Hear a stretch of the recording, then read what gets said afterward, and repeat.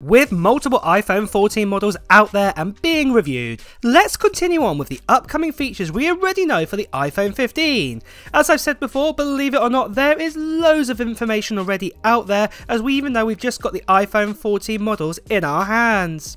One of those new iPhone 15 features could mean that 4 cameras could be added to the iPhone 15 Pro Max. I want to share all the details about the iPhone 15 over the next few weeks with everything we know so far, and I also want to give you guys the starting details for the iPhone 15 release date and price with specs as well.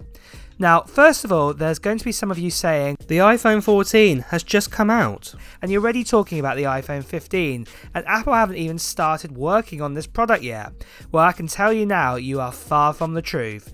Apple work on many of their products years prior before they're even released. For example, the first iPad was worked on in 2004 with some prototypes that you can see here in these pictures, and it didn't actually come out for another 6 years later in 2010.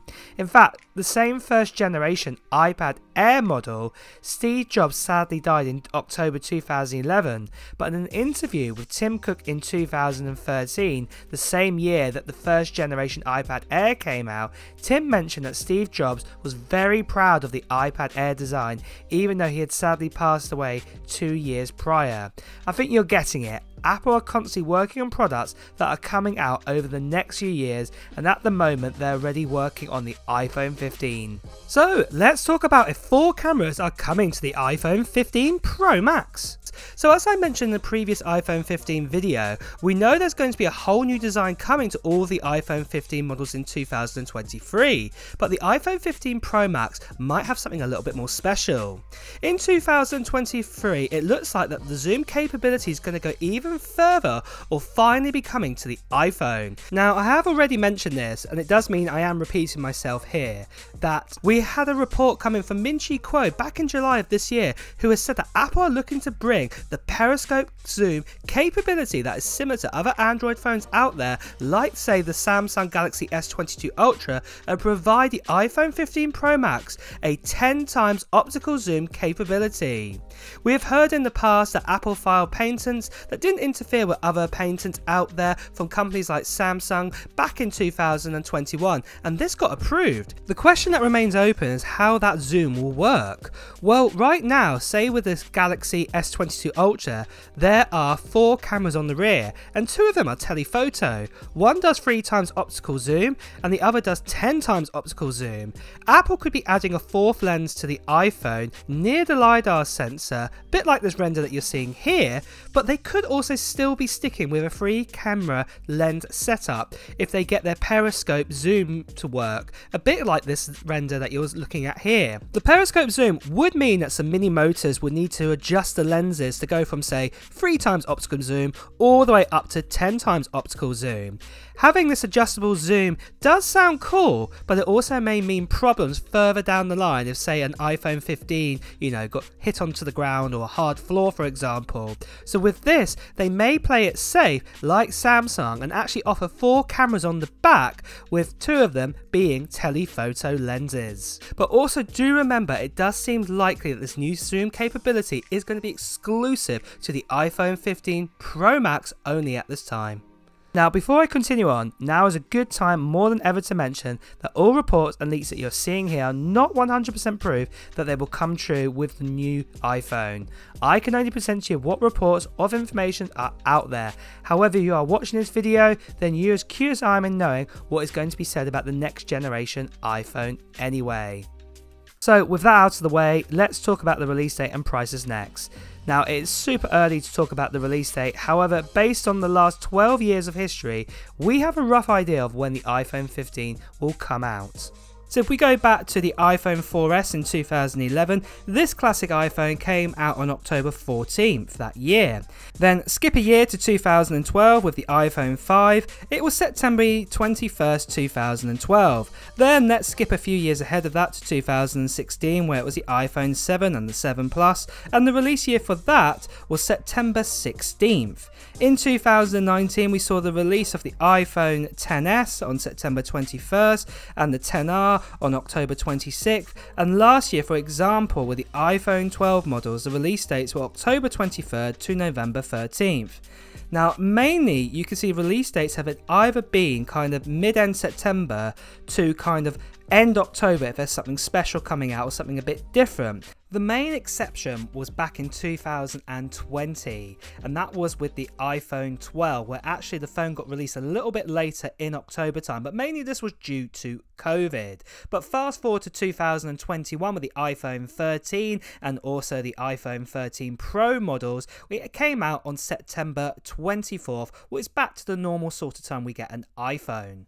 This year, the iPhone event happened on September 7th, and that the pre-orders started a few days later on Friday, September the 9th, with some iPhone 14 models being available in our hands a week later on September 16th to October 7th. This year, though, the event was a little bit earlier than last few years, but not unheard of, like the iPhone 7 and the 7 Plus being released on this date back in 2016. I think you are getting the message though for the iPhone 15. It's targeted around mid-September 2023 for the release, unless there is a massive problem with components or another pandemic happens, for example. So next of all, let's do a summary of everything we know so far, including the prices for the iPhone 15 to the iPhone 15 Pro Max, and also all the details about the specs too. So as I keep repeating myself here, it is very early days, so a lot of these specs could change over the next year when the iPhone 15 does come out. So starting out with the normal iPhone 15, it will be about a 6.1 inch OLED display again, with a resolution of 2532 by 1170. However, it is most likely that the original normal iPhone 15 will finally get a ProMotion display this time around, which is really good news to hear. We will get 6GB of RAM inside it, and the starting storage will be 128GB, and that will all going all the way up to 1TB of storage. It will be coming with an A16 chipset, it's the same chipset what's inside the iPhone 14 Pro and the 14 Pro Max, and this time it will have a CPU of 4 efficiency cores, 2 performance cores, and a 4-core GPU core setup inside at 2. The body will be an aluminium body, there'll be a dual camera on the back, and the battery will be very similar to what we have right now. It will probably be about a 3095 mAh battery size, and that base model of this iPhone will be 128GB, coming in at $899 US. We will also be getting the iPhone 15 Max. This is the largest standard iPhone. Again, 6.7 inch OLED display with a resolution of 2778 by 1280. Again, one of the enhancements will be that 120Hz ProMotion display. We're going to be getting that same 6GB of RAM, storage of 128GB all the way up to 1TB. Again, that same A16 chipset that I talked about, and that will be a CPU of 4 efficiency cores, 2 performance cores, and then also a 4-core GPU. The body again will be aluminium, dual camera setup on the back, and I also must mention as well that it's most likely it will be getting that hole punch and also that kind of pill design on the front of the normal iPhone 15 and the 15 Max this time round on the iPhone 15 models. The actual battery size will be a 4352 mAh battery, and the base model will be 128GB, coming in at $999 US. After this, let's move on to the iPhone 15 Pro models. So again, there will be a 6.1 inch model, and again that will have a resolution of 2532 by 1170, an OLED display, a ProMotion 120Hz display as well. This time we'll be getting 8GB of RAM, and the storage options will start at 256GB all the way up to 2TB this time. There'll be an A17 chipset, the next generation inside it, and again this will have 4 CPU efficiency cores, 2 performance cores, and a 5-core GPU as well. The body will be made out of a titanium design. There'll be a triple camera setup on the back, however the optical zoom will be a 10 times optical zoom this time, and there will also be that LiDAR sensor. The battery will be the same as the normal iPhone 15, so probably about a 3095 mAh battery size, and the base model will be the 256GB model, coming in at about $1099 US. Then finally we have the biggest iPhone, the most beastie of iPhones of all, and this will be the iPhone 15 Pro Max. It will be a 6.78 inch OLED display with a resolution of 2778 by 1280. Again, it will have that ProMotion 120Hz display inside it, 8GB of RAM, storage from 256GB all the way up to 2TB. Again, that brand new A17 chipset inside it with 4 efficiency cores, 2 performance cores, and also that 5-core GPU. It'll be a titanium body, like I mentioned before. It will have that triple camera setup, and it will also have that 10x optical zoom inside it, what will be a big new feature, and it will also have that LiDAR sensor too.